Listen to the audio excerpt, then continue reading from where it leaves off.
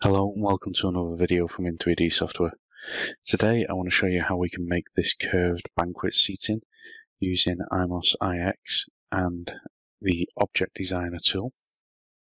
So what you can see on the screen here is a design for some curved seating, which is made up of various flat panel materials and some upholstered panels. And the way that I've made this is by using what we call the Object Designer tool. So we'll just switch to the Designer tab. You can see we have the Object Designer button here. And what we can do is use existing AutoCAD drawings, which we've either created ourselves or have been supplied to us by a third party. And we can use these to then create the 3D model that then has the production data. So what I'll do is I'll switch over to a fresh drawing, and in here you can see I've already created the Object Designer article, and I'll just modify it. So by modifying it, you can see I've got all of the various parts in here, and if I just click on that part and zoom in, you can see what's been used here is an AutoCAD drawing that's been provided by the architect or the builder, and I have my plan view over here on the right hand side and a cross-sectional view of the piece of furniture, and this is just 2D AutoCAD, as you can see. So what I've done is I've used the Object Designer to create a series of top views, which are over here, and side views, which are over here. And there are different types. So I've got what we call a side view segment. So these would be pieces of material on edge. And then we have side view contours, and these are panels that would be linked to a vertical view. And then I've also used this little button here called Select Extrusion Path, which is this first segment. And you can see that this collection is then patterned around to form this sort of U-shaped seating area. Okay, so what I want to do is simply tell the system to combine those two views into one 3D model. So I've selected each part, and as you can see in here, I've got the ability to come in and add hardware to the edges. I can also go to the parts and tell it to assign materials to those as well, which I've already done. I'm going to go to the methods and say parts and two views, and I want to select all of these parts. So I'm going to come in here and select this side view segment, and then I'm going to choose each of these little sections in here.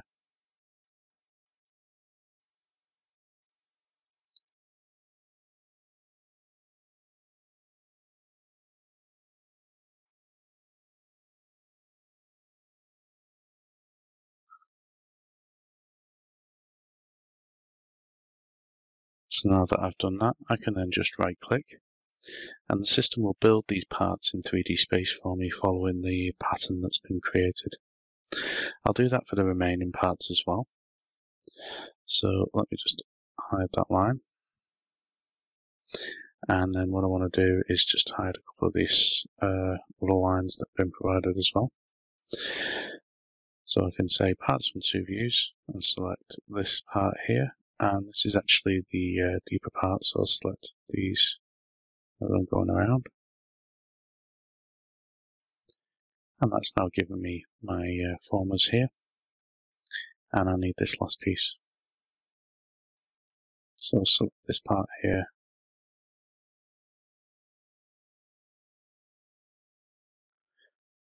Okay.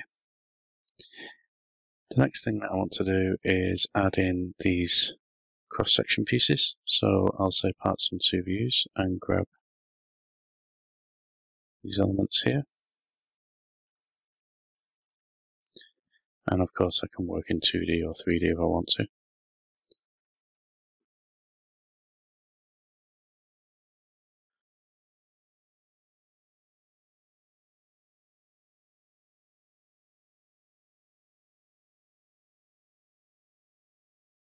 Okay. And then I'll also select this one section here. It'll now ask me where this point is relative to the parts. So what I'll do is I'll say insert a new point right here.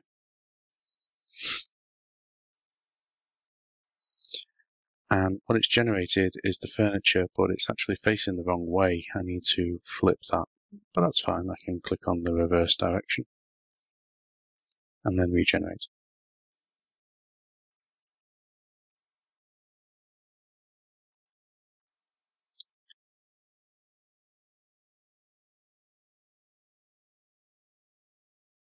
And then we have our parts all set with the materials that are required. So in this case, I have a thin flexi 6mm ply, and then I also have an 18mm ply as well.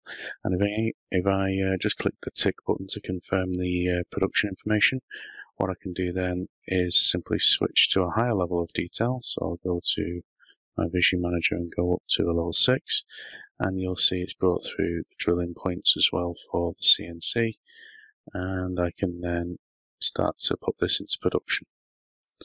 So what I'll do is quickly save the order, and I'll just call this seating, and I'll generate the CNC data, and I'll also generate the document manager data for IX Scout. So in here I've got my Scout data. I can also upload to Scout and generate my barcodes. I'll click Save and then run this down my HOMAG nesting CNC. This will now generate the CNC data for my nesting machine.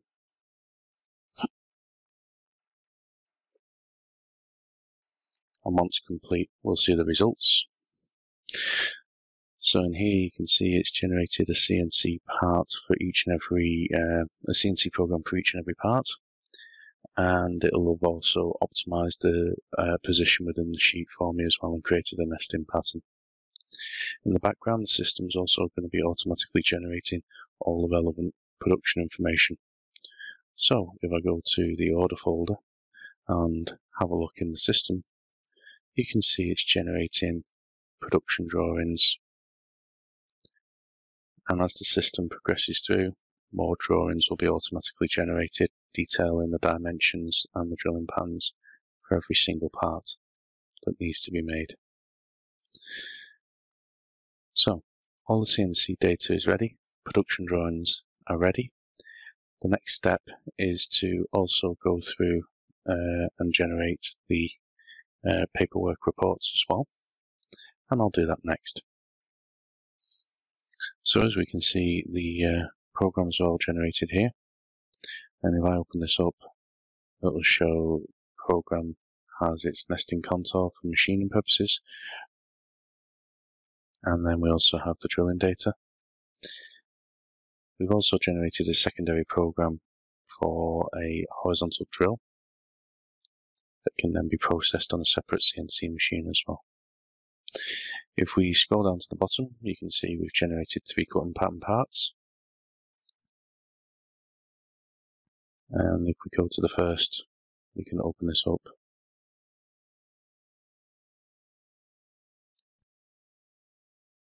And investigate the resulting MPRX file generated for woodwop. All the tooling data has been assigned. We have all of our vertical drilling and vertical milling.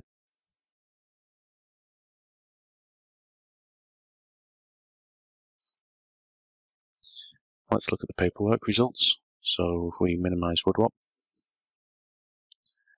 and the report, we can go to the output tab and go to the parts list, and we can tell it to generate a quantity survey, quotations, cutting lists, hardware lists, and even nesting reports.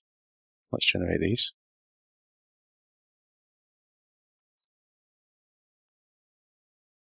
And in our order, we see that we've got all of our part drawings complete now, included our exploded view.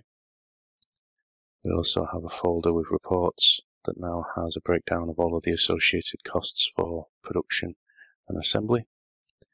And we have the nesting overview and the associated labels for each and every part, including the QR code.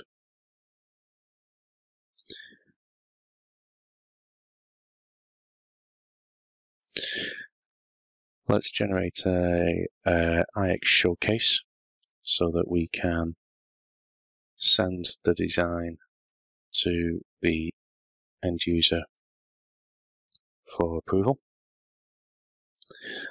So IX showcase will generate a website, upload a 3D version of this model to the website and generate a link that will expire, and we can then send this via email to the customer. Let's click on the link.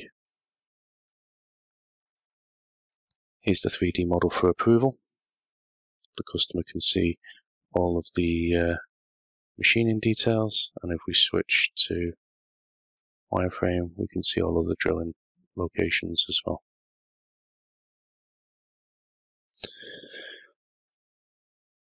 One last step is to send this to IX Scout.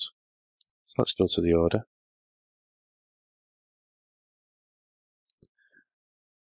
And search for seating. And we can then upload to IX Scout.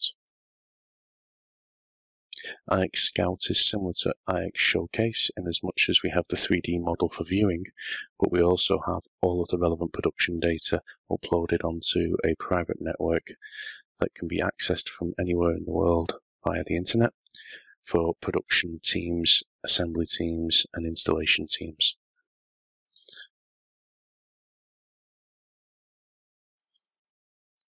We'll bring back Showcase. This time we can click on IX Scout. And you can see seating has been imported. Here's the 3D model as before, but this time when we click on the product, we have our exploded view.